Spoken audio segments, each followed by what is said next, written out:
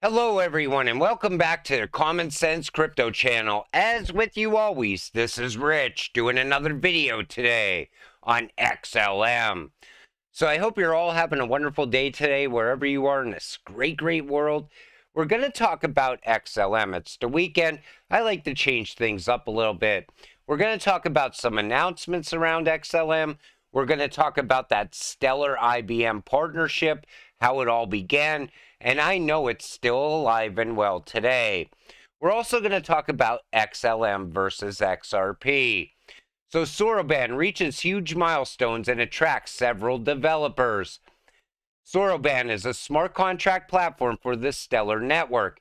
Built last year for developers, according to reports, the team is actively working to prepare it for the mainnet launch and also provide funding opportunities for developers while bootstrapping in the ecosystem. Even before the full implementation, there has been a lot of excitement from the community as the platform records a higher level of engagement with an increasing number of pioneers building on it. That's what you want. When you invest in a cryptocurrency, you want a network to always be expanding and growing. You want more growth to happen. It brings more investors in at the same time while it rises the value of the token. Now we're going to talk about IBM and Stellar. It started all the way back in 2017.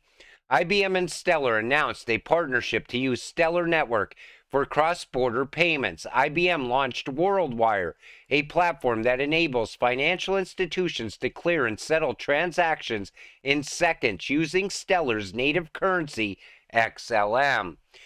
In 2018, IBM and Stellar expanded their partnership to include 6 international banks that agreed to issue their own stablecoins on Stellar's network. Stablecoins are digital tokens that are pegged to a fiat currency or an asset, such as the US dollar or gold. Now, back then in 2018, most of what we talk about around XLM was all conspiracy theory. You know, you mentioned central bank digital currencies, and people are like, CBDCs are never going to happen. What is that, 20 years away? But here we are now in 2023, and you see them popping up in every single country. And everyone will utilize XLM at some point. The person-to-person payments, person-to-government payments, person-to-bill payments. The list goes on, and it's a lot of money. In 2019, IBM and Stellar launched the first public blockchain-powered bank network in Africa. The network connects 12 banks across 7 countries and enables them to offer low-cost remittance services to their customers. In 2020, IBM and Stellar collaborated with the digital asset custody company DACC to provide secure custody solutions for XLM and other digital assets. DACC is a regulated custodian that offers institutional-grade security and compliance for digital assets. In 2021, IBM and Stellar announced a new initiative called VeriLedger, which aims to create a transparent and trusted ledger for carbon credits. VeriLedger leverages Stellar's network to track and verify carbon emissions and carbon credits across industries and regions. IBM and Stellar have a long history of working together to create innovative solutions for the global financial system.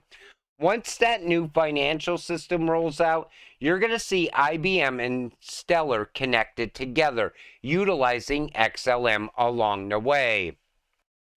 Armenotech, a Stellar partner, will actively participate in 3 central bank digital currency projects around the world, 2 of which will be in Europe, bringing the total number of CBDCs on the Stellar network to 6. What's going on right now is Stellar is out there laying all the groundwork. Later, XLM will flow through all that network. That's when the cryptocurrency is going to take off in price. It's going to be sitting at a much higher value once that happens. Battle for the Federal Reserve, Ripple's XRP versus Stellar's XLM. Who will power the instant payment service? Honestly, I don't care about Fed now. I think the initial rollout is going to be a massive failure. And now they're talking about using metal blockchain. And everybody's talking about this like it's the XLM killer, the XRP killer. It's not. At some point, FedNow will implement XRP and XLM. Wait and see. It's just a matter of time. Now let's talk about Stellar and XLM and Stellar and Ripple. Stellar and Ripple are two of the most popular blockchain projects that aim to provide fast and low-cost cross-border payments. But how are they different, and which one is better? McCaleb, who was also one of the co-founders of Ripple, he left Ripple due to disagreements over the vision and direction of the project. Stellar is a nonprofit organization that focuses on serving the underbanked population and enabling financial inclusion. You can actually see that being used right now in the real world, banking the unbanked. Ripple was founded in 2012 by Chris Larson and David Schwartz, with McCaleb joining later.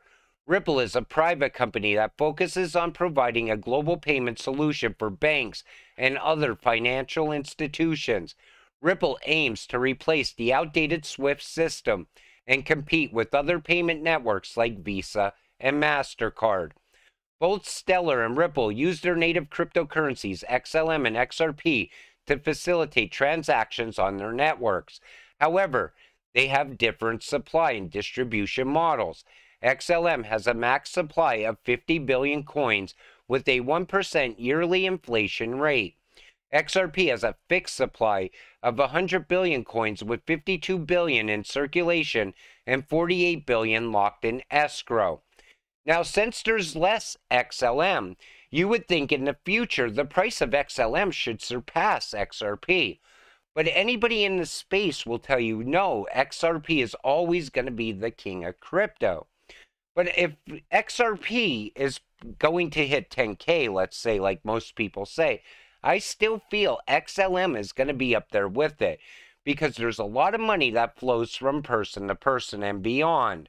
You know, it's not always about, bank-to-bank payments. It goes far beyond that. There's going to be so many payments happening inside that new financial system, it's going to be shocking to most people.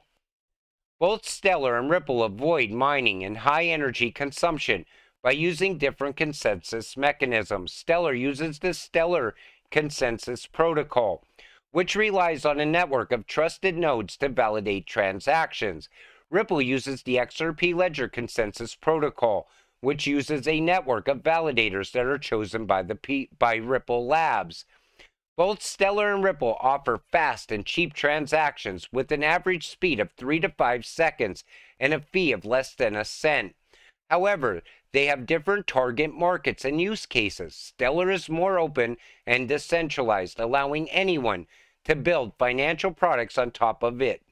Ripple is more closed and centralized, catering to the needs of banks and institutions. Both Stellar and Ripple have partnered with leading players in the financial industry, such as IBM, MoneyGram, American Express, and etc. However, they also face some challenges and controversies. Stellar has been criticized for its low adoption and usage, while Ripple has been sued by the SEC for allegedly selling unregistered securities. In conclusion, Stellar and Ripple are two similar but distinct blockchain projects that offer different solutions for cross-border payments. So they're never fighting each other. They're working together, which I always try to point out on this channel because you still have people that hold XLM that will never hold XRP and vice versa. I always tell you to diversify. You know, if you want to see all the money, think about it like this. You need to hold 3X coins, XRP, XLM, XDC. This way you're handling the three cryptocurrencies that handle the bank-to-bank payments, person-to-person payments, and all the world trade payments, all at the same time.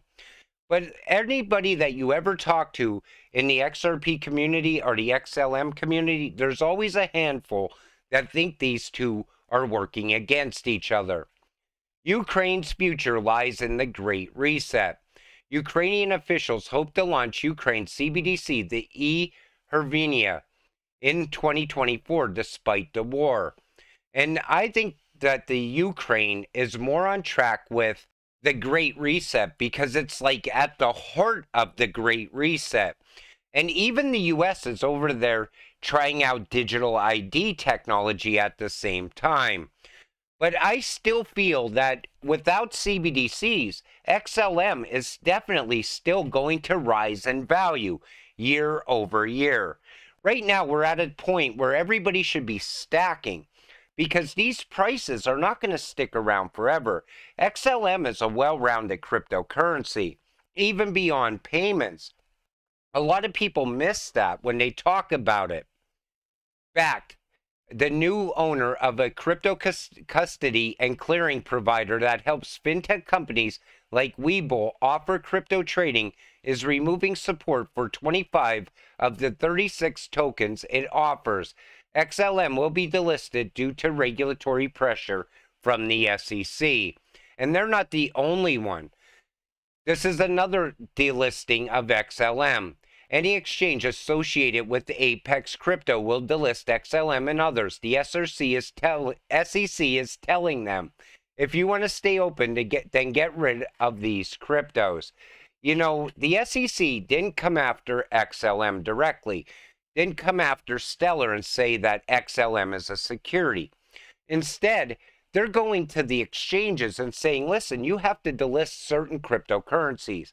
It also plays into the narrative, though, that we were never supposed to hold XLM to begin with. That it was somehow, you know, retail investors should not be getting rich off of this cryptocurrencies. It's too big. Look at the IMF, the way it talks about XLM. Look at the EU, the European Central Bank, and Christine Lagarde.